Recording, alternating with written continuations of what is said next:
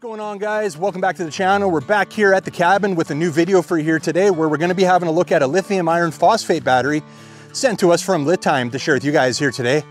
Now, when LiTime contacted me asking if I was interested in this battery, it definitely is something that's going to work perfectly for up at the cabin here. Being the cabin's off grid, we're relying on generator and solar to keep things up and running while we're not here.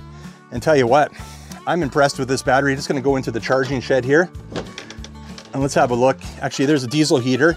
You may have seen a few videos on that. And we're actually going to be using this battery with the diesel heater in an upcoming video. So we've got this lithium iron phosphate battery here, guys. Let's just get it over to the table and then we'll have a closer look at it. So here it is, guys. 12 volt, 50 amp hour lithium iron phosphate battery from LiTime. And I'll tell you what, could not be any happier with this battery. I've been using it for the past couple days up here at the cabin, and it has exceeded all expectations. Also included in the box, we have a quick start guide as well as a product manual. And these are actually quite nice. Colored illustrations, easy to follow. Product manual goes into more detail, charging instructions, as well as how to safely connect multiple batteries together. So we'll keep those handy. And you're also getting some post caps as well. Those over. Like that. All right, quickly having a look at some of the specs that are advertised online here. Lightweight, 11.17 pounds, 640 watt hours of energy, 10 years lifespan with 5-year warranty. Now this is impressive. EV grade lithium iron phosphate cells advertised to have more than 4,000 cycles at 100% DOD. So 100% discharge battery having more than 4,000 recharges. Now here we have 50 amp BMS, our built-in monitoring system, 100% protection advertised for overcharging, over discharging, over current, short circuit, and overheating. Now here's some examples of what it can be used for: camping, trolling motor, fish finder, ham radio. Obviously we're going to show you what I'm using it for here up at the cabin in a moment. And here we have a side-by-side comparison between this lithium iron phosphate battery being 50 amp, 12 volt, compared to a 12 volt, 100 amp lead acid battery. So you can see you have more wattage hours with the lithium iron phosphate battery. It's lighter, smaller, and it has 3.3 times of the lifespan, where a lead acid battery right here is showing 3 years lifespan compared to the 10-year lifespan with this battery. Cabin and get the battery hooked up. Very easy to carry. We got it over here. I'm actually excited to show you guys what I'm got set up here to use this battery with.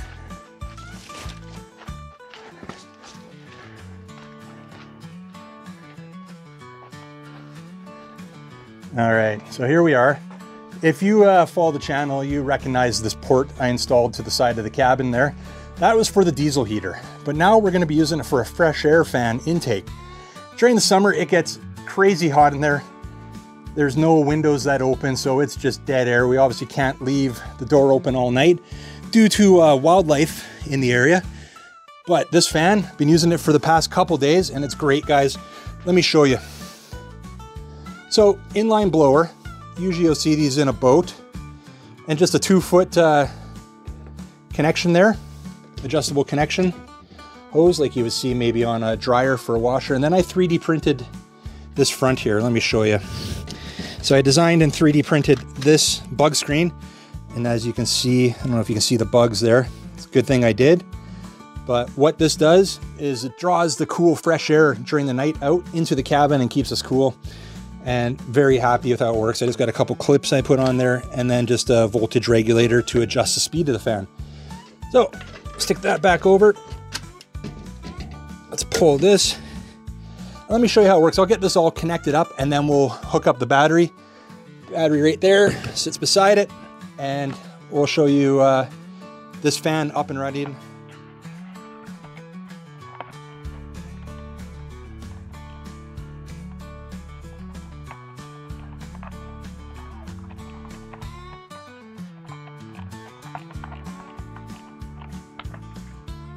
Right, we got the fresh air intake fan hooked up to the port.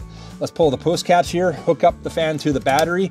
And over the past couple nights, guys, I've been using this for about 10, 11 hours continuous each night. First night when we arrived, we had it running about 50% speed, fan speed, and it was great. Yesterday, we were gone for the day. It was quite hot outside, about 35 degrees Celsius. And when we came back yesterday evening, the cabin was just cooking inside. So we cranked it up to about 3/4 speed. And again, running at 10, 11 hours, no issues at all. both nights. The battery didn't even drop to a level where it needed to be recharged. I did, however, recharge it with a solar panel. I think about a 50-watt panel I had on it for the day, and charged it up just fine, no issues at all. So let me fire this up and we'll just crank it right away to 100% speed. I want to show you how powerful this fan is. Now that's about halfway there. That's what we were running the first night. Second night we were running at about that speed. Now it is a bit noisy outside here, but when we're inside the cabin, the door's shut, it's not nearly as noisy, and this worked great. Especially as you saw with this 3D printed screen that I made here. Kept the bugs out. We had nice fresh air coming in to keep it cool. And this battery, guys, very impressed with it. The LiTime lithium iron phosphate 12-volt 50-amp battery is perfect for this setup. Guys, we're gonna get ready to wrap this one up now. Thanks again to LiTime for sending out this battery for me to share with you guys here today. Very impressed with how it performed. Looking forward to testing it out once it gets a little cooler out in the fall with the diesel heater hooked up to the same port. But for right now, if you want to get some more info or even grab one of these batteries for yourself, links are down below in the description. Check it out there, and we'll see you on the next one.